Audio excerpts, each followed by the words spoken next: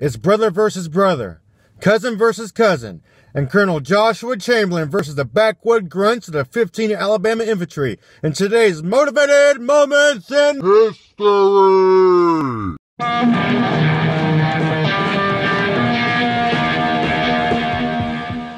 Listen up, kids. In today's colleges, we see professors teach about the need for safe spaces, having 76 genders, and how yogurt is racist.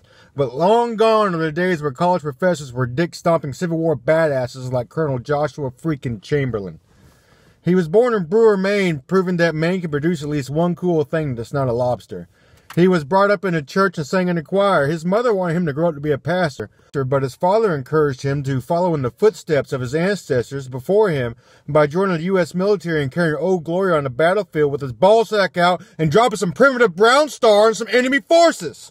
He suffered from a speech impediment but finally defeated it in early adulthood. While attending college in Bowdoin, he became inspired by the institution president's wife, Harriet Beecher Stowe, and became a much more ardent opposer of slavery. After graduating, he attended seminary and then returned to his alma mater to be a language professor. When the Confederate States split from the Union and the Civil War was in its infancy, Chamberlain spoke openly to his students about the importance of military service. His fellow administrators opposed him joining the Army because, like everyone else at colleges, they're a bunch of yuppie, nine-gender-having hippies. His college refused to give him a leave of absence to go serve, so he lied to them, said that he was going to go to Europe and study some languages, so they gave him a sabbatical. Unbeknownst to his fellow professors and even to his family, he snuck down to the governor, requested to join the state's militia, and then it was approved. So Josh packed his bags, kissed his wife and 2 kids, and set out on the old dusty trail to slay some motherfucking bodies!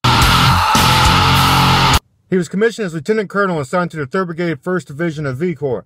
One of his first battles was the Battle of Fredericksburg. There, on one cold night in freezing temperature, he had to stay warm and survive that evening by covering himself with the bodies of his fallen comrades, which continued to absorb the onslaught of Confederate small arms fire for the next many hours.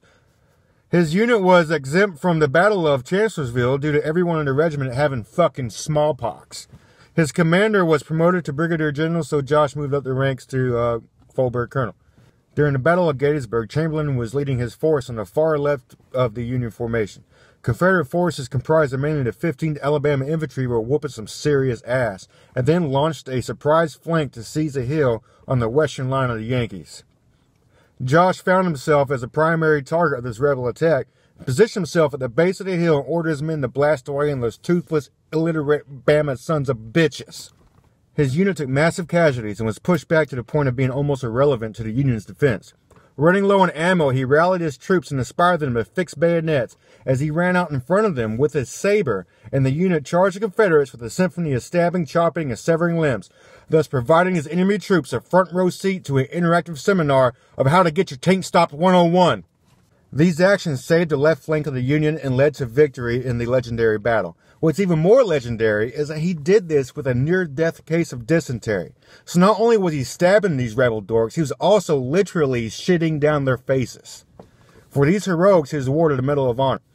He ended up fighting in 5 more major battles, one of which he was severely wounded in the hip and groin. His blood loss was so massive that he was placed in a hospice-type medical care and was given a promotion to brigadier general as a ceremonial act for the dying officer.